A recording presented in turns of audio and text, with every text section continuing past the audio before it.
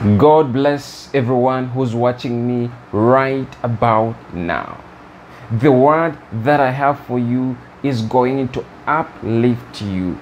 Some of you are going through a struggle that you cannot comprehend, a war that you don't know how and when it will end or how it's going to go away. But I've come to encourage you that God is your hiding place. This is the word I have for you, that God is your hiding place. He will preserve you from whatever is trying to destroy your life. Brothers and sisters, God will surround you with songs of deliverance. So do not worry. Do not be anxious, because God is going to hide you. I love the scripture that says that the name of the Lord is a strong tower. The righteous man runs to it and he is safe. My brothers and sisters, that is the truth. That the name of the Lord is the only strong tower. Other towers look to be strong, but they are weak. When you run to other towers could be your friends, your neighbors, your governments, your surroundings. It could be people you call family. When you run to them, you will not be safe. But good news is that when you run to the name of the Lord, you are going to be saved, because the name of the Lord is a strong tower. You will be saved from what is coming up against you. God will preserve you from what is coming. I'm reminded of a scripture of Lot and his family, in that God preserved them from the land of Sodom and Gomorrah. That when God was ready to destroy that land, he preserved Lot, and Lot was not destroyed. Another incident, another example is Noah and his family, that God preserved them from the floods. God will preserve you. He will always find a way to preserve you. I can go on and give you many examples of men and women of God that God has preserved. Yes. Another one is Dorcas. I love this story about Dorcas. Some people call her Tabitha, that she was dead, but God preserved her and raised her up from the dead. God raised her up from the dead because she was a righteous woman. She was a giver. To one extent, even the people who were around her noticed that something had left them. So they called a man of God to come and pray for her so that she can rise up from the dead.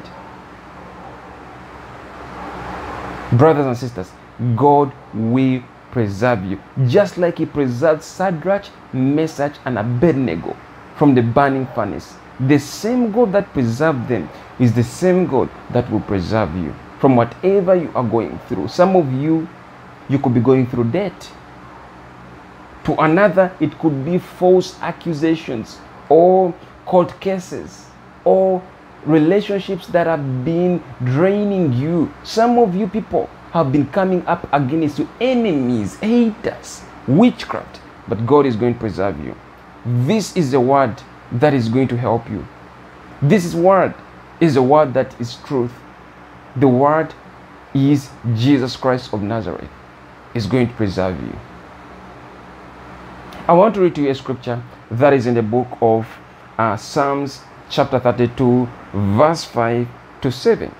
Psalms chapter 32 verse 5 to 7, and it reads, I acknowledged my sin to you, and my iniquity I have not hidden. I said, I will confess my transgressions to the Lord, and you forgave the iniquity of my sin. For this cause everyone who is godly shall pray to you. In a time when you may be found, they shall not come near him. You are my... I repeat, in the time when you may be found, Surely in a flood of great waters, they shall not come near him. You are my hiding place. You shall preserve me from trouble. You shall surround me with songs of deliverance. The scripture says that God is your hiding place. He shall preserve you from trouble. He shall surround you with songs of deliverance. That is a very powerful word. That God will preserve you from trouble. He will surround you with songs of deliverance. Brothers and sisters, the word is that God is going to deliver you from whatever you are going through. God is going to pull you out of that affliction, out of that trouble. So can you trust God in whatever you are going through? That he who began a good work in you will accomplish it.